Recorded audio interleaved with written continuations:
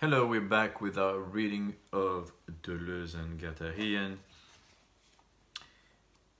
I will now speak of what they call the plane of immanence, right? So they articulate philosophy in not only the creation of concepts, which is one moment of philosophy, but they articulate it with what they call the plane of immanence, right? So usually immanence is opposed with transcendence in philosophy, and it has to do with a certain way of designating materiality as a living materiality, as a dynamic, becoming fleshy materiality,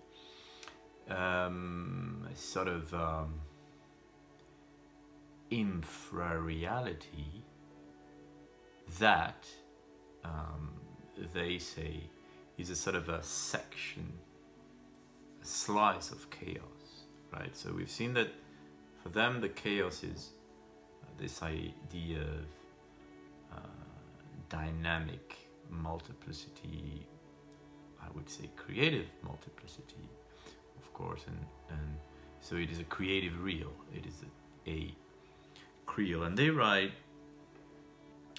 to give consistency without losing anything of the infinite is the project of philosophy. So here we start to understand how a philosophical concept is different from a technological concept. For example, we could argue that a bicycle is a technological concept, right? But the difference is that the bicycle doesn't try to concentrate in itself the freedom of multiplicity while in a certain way formalizing it. That's philosophy. The bicycle is just performing a given function, right? As a shape, of course, it expresses all the possibilities that were not expressed in its actualization. But nevertheless, if bicycle is a concept, technological concept, it performs a function, while a philosophical concept for Deleuze and Guattari tries to be the best machine, the best point of junction between chaos and reality, creality and the real, by not only being a unifying principle, filtering in some way the chaos, but at the same time by preserving the creative multiplicities of the immanent chaos, right? So, and that's why it's difficult. That's why it's difficult, because in other words, philosophy wants to formalize, to abstract the diversity of life while keeping a living diversity within its formalization. It's a strange dream, indeed, quite different from the dream of science, which in a way is not preoccupied with multiplicity, or only in the sense that it provides material for different technological concepts, different operations, while philosophy in a way wants to find this sort of universal key, the philosopher's stone, that would allow all possible operations, all possible transformations from immanence to reality, from the creal to the real and back.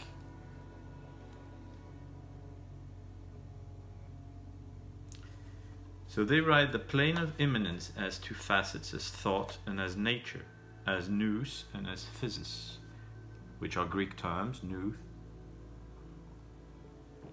Nous expresses the spirit, physis expresses nature in its blossoming, in its becoming, in its ever renewed production of phenomena. So what philosophy tries to do is actually unite these two facets, thought and nature.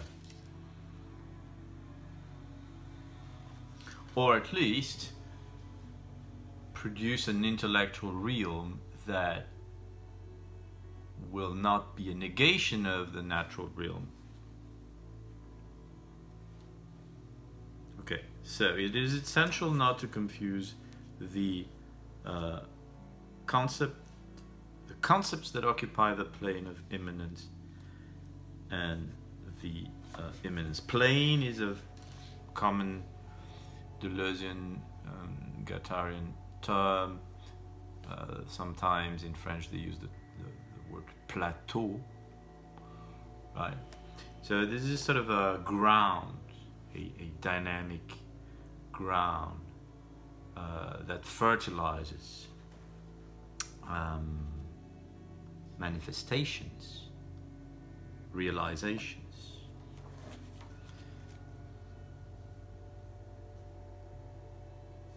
Okay.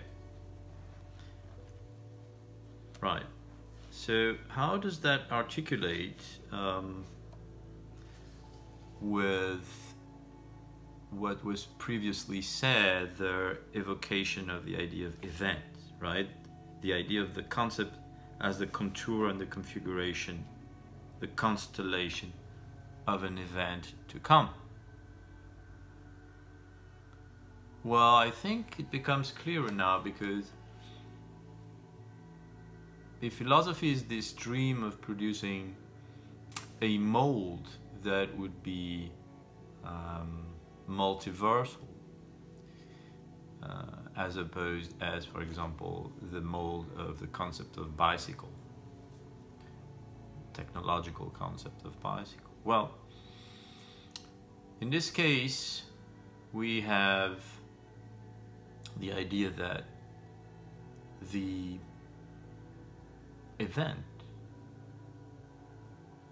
would be the manifestation, the mundane manifestation of how multiplicity has been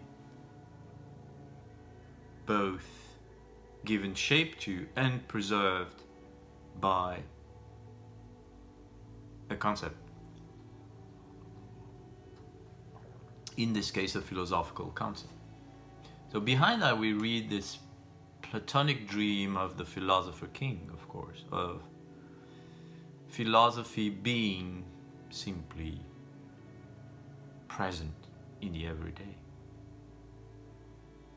And this is a very old philosophical dream, which for some is quite contradictory, right? How can philosopher want at the same time to retreat in a realm of concepts, and at the same time they would like their concepts to operate in the everyday reality, in every detail of everyday reality? Well, this is called integrity. This is the moral concept of integrity. When your way of making coffee reflects your way of thinking, for example.